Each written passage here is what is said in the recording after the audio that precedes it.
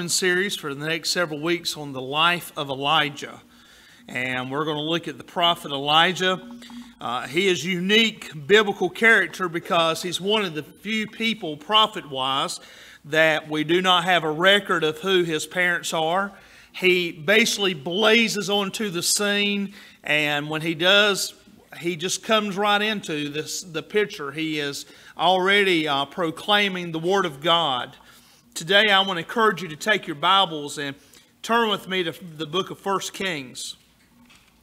We're going to see in this scripture in 1 Kings chapter 17 today that God is doing something through the prophet Elijah, and the similarity, I believe, that can be related to our lives today. First, you need to know the background of what's happening. Elijah has been given a message that's not popular to tell. The message Elijah has been given is to go to the king of that region, King Ahab, who is married to a woman that is more evil than he is, Jezebel. And the message is because of the sin that the people have embraced of worshiping other gods, that there will be a famine, there will be a drought in the land. Now, it's easy when God gives you a message, and that message is something that is prosperity and dripping with honey and sugar. It's easy to tell those kind of messages. It's easy to go knock on someone's door and say, God's got a basket of blessings for your life. It's easy to do that. But it's difficult to be able to be faithful to God and knock on someone's door and say, repent or judgment is coming your way. Elijah was given a message of hope. The hope was if they were to repent, God can forgive. But the message was because of the sin that the people have embraced the god of Baal, that there would be a famine in the land. A famine that not only affected those who have sinned, but also affected those who had not sinned. If you study the history of this time period, you'll find that Israel was in a very sinful state, almost as if America today is in a very sinful state. That Israel had embraced the gods of their enemies. Years earlier, you would never have seen that in Israel. But at this period of time, they have embraced the Baals. They have embraced the Ashtoreths. They embraced the other pagan gods. And God sends a man to come and give a proclamation, to give a prophecy, and say that it's time that you realize that your sins have been seen by God and you will pay the price for those sins. So there's a famine that comes, we find in chapter 17. And in the very first part of chapter 17, verse 1 through 7, just to summarize that, and then I will read to you starting with verse 8, is that when the famine comes, that God has Elijah to go down to a brook, this area that has some water there. Water was a very precious commodity during a famine. When there's no rain, water is something that can be traded as in silver and gold because it's very precious. Everyone needs it. And while he's there, God tells Elijah, I'm going to take care of your needs. In fact, I'm going to make sure you have something to eat in the morning and something to eat at night. I tell you, that's more than some of us are guaranteed, isn't it? And I see some married people shaking their heads and hoping their spouse doesn't see. I will not sell you out and say who was shaking their head. But God uses a very unique way of feeding Elijah. He doesn't send a bus, or he doesn't send a caravan of camels or whatever with bags from Hardee's in it or McDonald's. He doesn't have prepackaged meals like that. God uses his own animals, his own creation, and sends an animal that the Jewish people would consider to be a dirty animal, a raven, to come and bring food in the morning and at night. I want to tell you this, is God can provide for your needs in the most unlikely ways. And here he takes care of him. But there's a point that even while God's taking care of him, the brook dries up. When there's no rain, eventually that little stream, it dries up. And God now tells Elijah that it's time for him to move on. And verse 8 is where we pick up. He moves on and it says, then the word of the Lord came to him, meaning Elijah. Get up and go to Zarephath. Now, Zarephath is not a Jewish territory. Zarephath is a Gentile area. In fact, it is an area that the Queen Jezebel, it's some of her people's territory. And so now Elijah, who is on the hit list for Ahab and Jezebel because of the message of God that's been given to him, he's now being sent to her backyard. And it says, go to Zarephath that belongs to Sidon and stay there. Look, I have commanded a woman who is a widow to provide for you there. One of the most unlikely resources God's going to use. One, He's going to use a Gentile to bless a Jew. Two, God is going to use a woman who had no resources of her own or very little to be a blessing to someone else. How many of you understand today the principle that a little is a lot in the hands of God? You might be sitting here today saying, but Pastor, that little children's sermon you gave, and you pulled out that penny, that sure would help me this week. Because you know what it means to have just a little. Here we see that God's going to use a Gentile to be a blessing to one of His people. And also God's going to use a woman. So women, listen up. God will use you also, no matter what anyone says. And He's also going to use a woman who is very poor and considered one of the least of these because she was a widow. In verse 10 it says, so Elijah got up. He listened to God. It was something that sounded foolish to the natural ear. Go down to this area of your enemy. Get ready to be fed by someone who can't even feed themselves.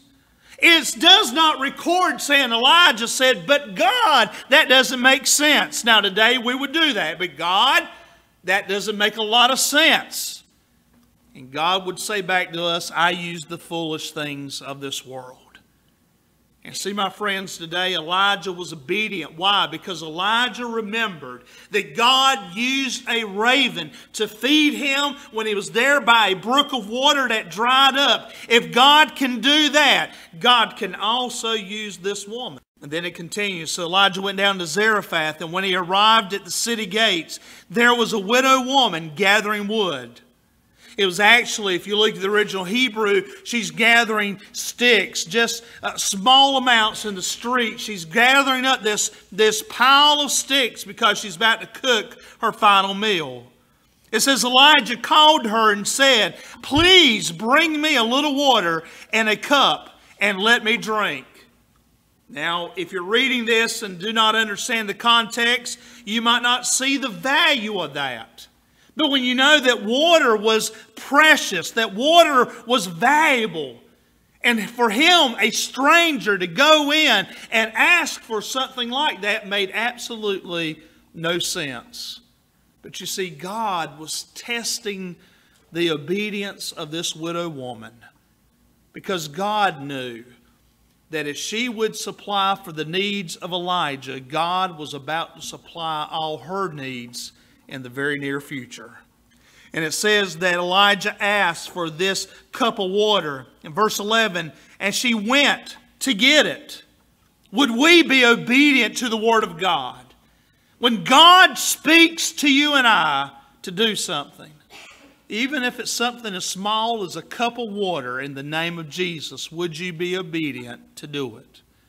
Here it says that she goes to get it. And he called to her and said, please bring me a piece of bread in your hand. Now I can tell Elijah had some Baptists in him. The reason why I say that is because Elijah comes into the town, this new preacher on the scene, and the first thing he wants is something to eat. But notice, all of this is to set up a blessing for a woman. Verse 12, it says, but she said. Now notice it was one thing to bring a cup of water, but now he's asking for some bread. It says, but she said, as the Lord your God lives, I don't have any bread, only a handful of flour in the jar, and a bit of oil in the jug. Just now I'm gathering a couple sticks in order to go prepare it for myself and my son so that we may eat it and die. This is a woman that's desperate. This is a woman that's walking through the streets in a state of depression. Some of you have been desperate, haven't you? Some of you have been depressed. Some of you felt like that you had nowhere to turn. And then all of a sudden, God sends someone in your path. You know what? That this meeting of Elijah and this widow woman was not by accident. God knew that Elijah needed the blessings of this widow woman, and God knew this widow woman needed the blessings of Elijah. You know why? It's because we all need, now listen to me, we all need one another. A man of God needed a Gentile woman. A Gentile woman needed a man of God. There's people today right now, do you know, that you might be spoke to by God. The Spirit of God is speaking to you to go bless that person, to do something for this person. You say, but God, that makes absolutely no sense. But what God is doing is setting you up to be a blessing to that person. So in turn, that person becomes a blessing to you. You don't do it to get a blessing. You do it because of obedience. But it's the law of planting that seed of faith. Listening to God, knowing that there will be an abundance of blessings on your life. And here it says that she tells him, I don't have but just some oil, I have some flour, and I'm about to go cook this and die. She tells him, I don't have any bread. But you know what? She had the ingredients. Some of you, you'll get this at lunch. Some of you today are looking at your life and all the things that you don't have. I don't have an education. I've not been to college. I don't have a pile of money. I can't go on a mission trip overseas. I can't do this. I can't do that. But God is looking at your life and He is seeing the ingredients, all the things that you do have. And God says, I can take a little of this and I can take a little of that and a pinch of this and a cup of that, and I can make you what you need to be. My friends, that's what God is doing to this church right now in our very midst, that God can take a little bit of this and a little bit of that, and He can put it all together to make it the kind of church that He has deemed it to be. You see, we overlook that real quick. The woman says, I have this and I have that, but Elijah didn't ask for this and that. He asked for what it could make. And here we see it says this. In verse 13, then Elijah said to her, don't be afraid. Why? Because you know for a fact that taking a leap of faith can be scary. Being obedient to God, you might say, oh, it's so joyful. And it is. But it can be scary. That first mission trip you go on can be scary. That first time that you decide that you're going to just surrender your life to God and do something out of the normal. Tell your boss about Jesus while your boss is sitting there cursing at you. To do something that's unusual can be a little scary. But here he says, don't be afraid. Go and do as you have said. But first, make me a small loaf from it and bring it out to me. Afterwards, you may make some for yourself and your son. For this is what the Lord God of Israel says. The flour jar will not become empty, and the oil jug will not run dry until the day the Lord sends the rain on the surface of the land. Here I love that because Elijah is having faith in what God is saying. Elijah tells this woman, he says, look, I know that you're about to go cook a meal that you think is going to be your last meal, but you don't even understand that behind the milk jug that's already got the expiration date that's passed, behind there is food that you ain't even seen, Shug. Behind the cabinets, when you open it up, you thought that cabinet was empty. Yeah, that cabinet might look empty, but go open up the other cabinets in the kitchen because there's food there that you didn't even realize that was there. Elijah's saying, if you'll be obedient, God's going to bless you. I can remember back in 19 86, it was, I believe, in that range, somewhere in that time frame. My mom and I, we were wondering what we were going to do about food and what we were going to do about, she was going to try to pay the light bill. You might say, Pastor, you got it pretty good now. But I'm going to tell you, I can remember just as if it were yesterday, my mama sitting on the couch crying and wondering, where in the world, what am I going to do to feed this youngin? What am I going to do to pay this light bill? And it wasn't because my mama was out gambling or throwing her money out for something. It was just because at that time there was only one income and she couldn't hardly make it.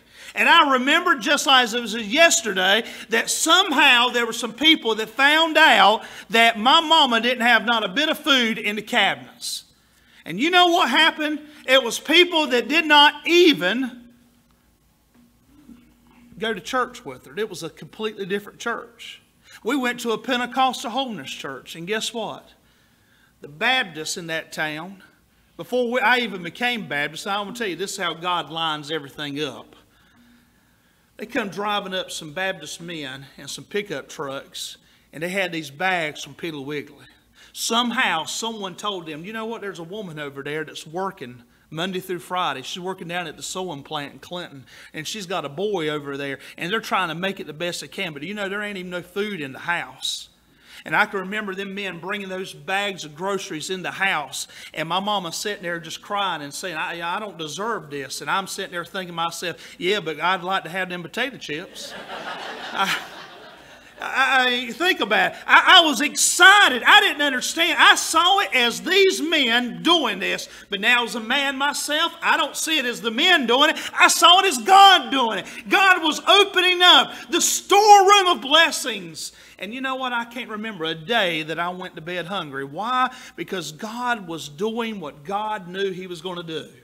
Now let me flip the coin on that. I can also remember that same time period when my mama went down to social services trying to get what they call food stamps. I've had the cheese that came in the block. I've had the peanut butter that came in the white container. It was a bit, I thought everybody had that kind of peanut butter. My peanut butter didn't have a first name.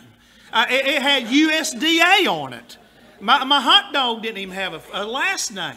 The point I'm getting at is I remember those days when you get big bags of rice. And what in the world are you going to do with all this rice? The thing is, I remember that life. And I remember my mama going down to Clinton to the social services and sitting there and trying to get some help. And the woman looked at my mama and said, you know what? Oh, the government, we're going to help you. But based on this, if you can have one more child, that we'll be able to do, oh, you can quit your job. I remember this as a young child listening to that woman. I don't remember everything about my childhood, but there's some things I remember just as if it happened yesterday. And I remember sitting there listening to this government employee tell my mama that if you have another baby, another child, oh, we can do so much more. And I remember what my mama said. My mama, being from Sampson County, she just plain spoken. She said, but you don't understand. I just told you I'm not married. My husband's left me. It's just me and my boy. And the woman looked at her and said, I didn't say you had to have the baby with your husband, just that you had to have another child. Do you know what that did that day? My mama said, you can just forget it then. That day, it molded something in my mind and made me who I am now. That I believe for a fact, yes, it's all right if we can help that person. I'm not against welfare. I'm not against food stamps. But I'm going to tell you what I am against. I'm against when the government tries to become God.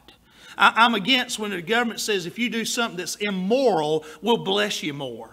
And that's what we're living in today. From the White House down to the General Assembly in North Carolina, we're living in that kind of society. And the church is saying what? The church is saying, well, let the government take care of it. There used to be a time when the church came together and said, you know what? I got an extra bag of apples. I got some bread here. I got a jug of milk here. You know, I don't got a lot, but I can pick up an extra can of pork and beans at the store, and we'll bring it together, and we'll go bless that lady so she doesn't have to go grovel to the government. My friends, you'll never know the future pastor. You'll never know the future minister that you were feeding when he was a child. You see, here we see this. It says Elijah tells her, don't be afraid to go and do this, that God's going to bless her, and that what she has, it will not run out because of God. And in verse 15 it says, so she proceeded to do according to the word of Elijah. Then the woman, Elijah, and her household ate. How long? For many days. For many days. Why? Because God is not a liar. If God says it, you can take it all the way to the bank. It says that she ate for many days, her whole household. The flour jar did not become empty. If you mark in your Bibles, if you have a pew Bible, don't do this. But if it's your Bible and you want to underline that, that's a perfect phrase to underline. And the flour jar didn't go empty. Some of you right now are looking at what God is doing for you. And you say, yeah, but it ain't going to last. I mean, I've seen a move of God in churches, and people say, yeah, it's good that Sunday school attendance is up, but you know it ain't going to last. You know what? It can last. When revival breaks loose, there's no such thing as having a cutoff time. And then it says the jar didn't run dry according to the word of the Lord, and he had spoken through Elijah. Now, I got just a few moments, and I'm going to use those few moments. I want to tell you this. It all seems like things are going great. It seems like they are on top of the world. They've been blessed. They're highly favored. They have God's provision right in their home and in their community. While everyone else is going without, God is blessing those who are faithful. But it's kind of like I can remember going down, well, actually it's going up, if you're from North Carolina, going up to Busch Gardens and riding on one of those rides. It's when you get on one of these rides and it clicks you up in the air, the roller coaster. You know, you're going up and it's slow, and you're click, click, click, click, click. You know, this ain't so bad. But you realize as more it highs goes up, there's about to be a change. And there's about to be a change in this biblical account. They're going up. Click, click, click, click, click. And then they get right at the top and something bad's about to happen. How many of you know that you've had some good days? You've had some great days. You've had some days that you just kicked off your shoes and said, honey, this is the Lord is in this place. Right? And then something about to happen. Let's look at it real quick. Verse 17. After this, after what? After the blessings. After God moved. It says, after this, the son of the woman who owned the house became ill. His illness became very severe until no more breath remained in him. She said to Elijah, man of God, what do we have in common? Have you come to remind me of my guilt and kill my son? But Elijah said to her, give me your son. So she took him from his arms and brought him up to the upper room. And when he was staying, where he was staying, and he laid on him on his own bed. And then he cried out to the Lord and said, my Lord God, have you also brought tragedy to this widow I am staying with by killing her son? Verse 21. And then he stretched himself out over the boy 3 times. He cried out to the Lord and said, my Lord God, please let this boy's life return to him. So the Lord listened to Elijah's voice. The boy's life returned to him, and he lived. And then Elijah took the boy and brought him down from the upper room into the house and gave him to his mother. And Elijah said, look, your son is alive. And then the woman said to Elijah, now I know you are a man of God, and that the Lord's words are from your mouth are true. Now today I want to say this as we get ready to wrap this sermon up. We need to remember that just because everything is going great doesn't mean it's going to stay great. Christians do have bad days. Satan will not have dominion over you, but Satan can attack you.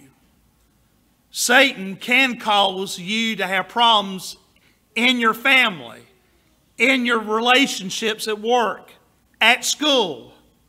But understand this, no matter how big the problem Satan presents and how much he attacks you and how hard you feel like you've been beaten down, you have a God who can bring life to death.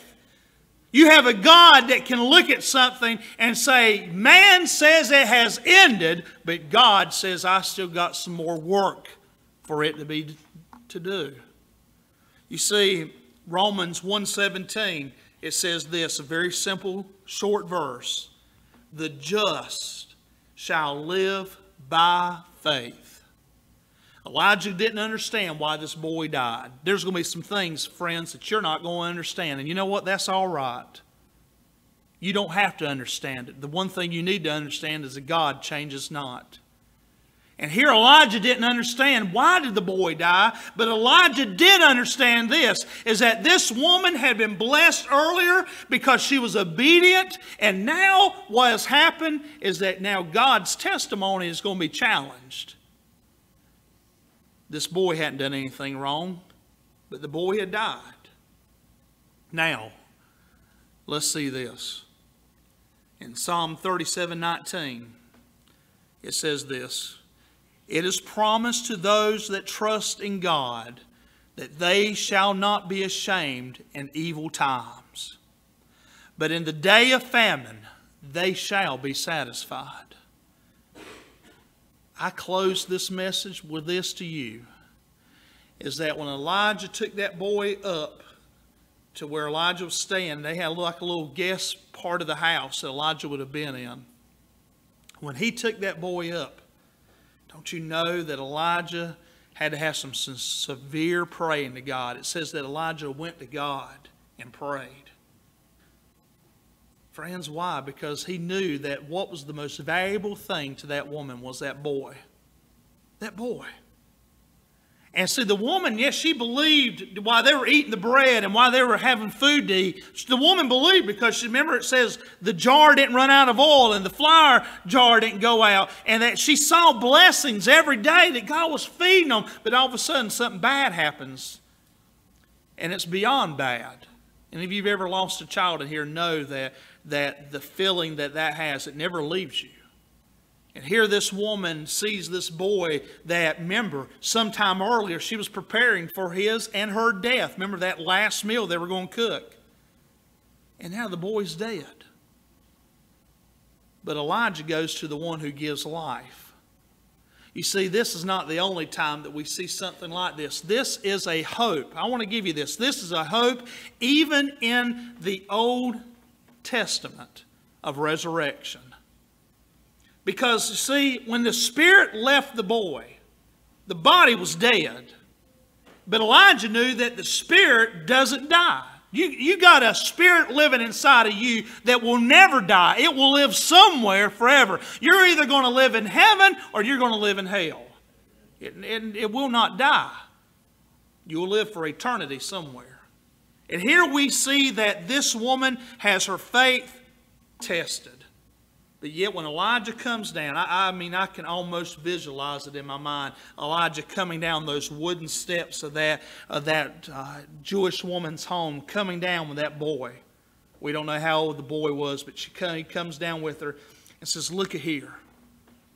Why does he have to say that? Because you know for a fact that woman, a widow woman, is sitting there crying her eyes out. Tears running down her face.